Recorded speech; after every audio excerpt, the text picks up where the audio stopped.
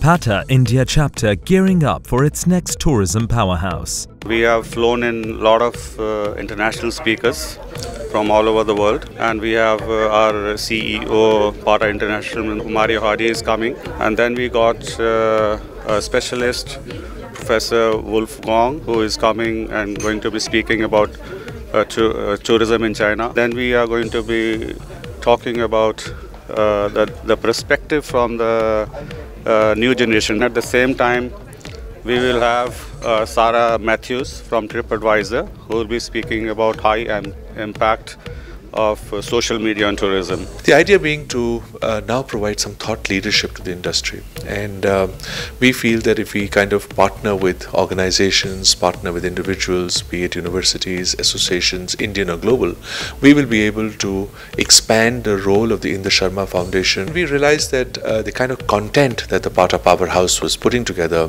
it was short, it was crisp, it was relevant, it was global, its outreach was really looking outward rather than inward.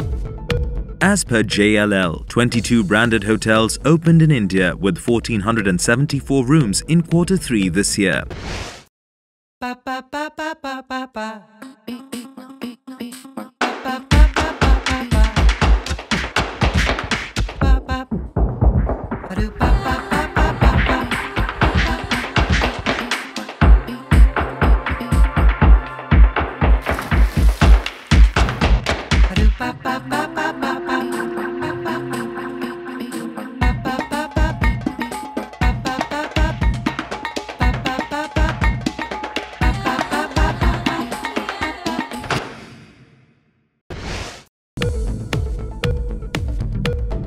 The turnaround man, Ashwani Lohani, shares glimpses of his journey.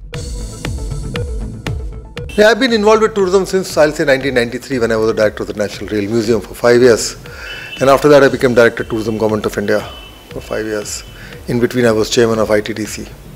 That time, we did a lot of experiments in tourism and brought in a lot of IT in tourism and improved the hotels. Then I headed Madhya Pradesh tourism thrice in 3 different tenures. And this is my second tenure in Air India, because tourism is all about travel, and travel in India is about air travel, airlines. It's about railways. So in between, I also headed the railways, Indian Railways, for 1.5 years.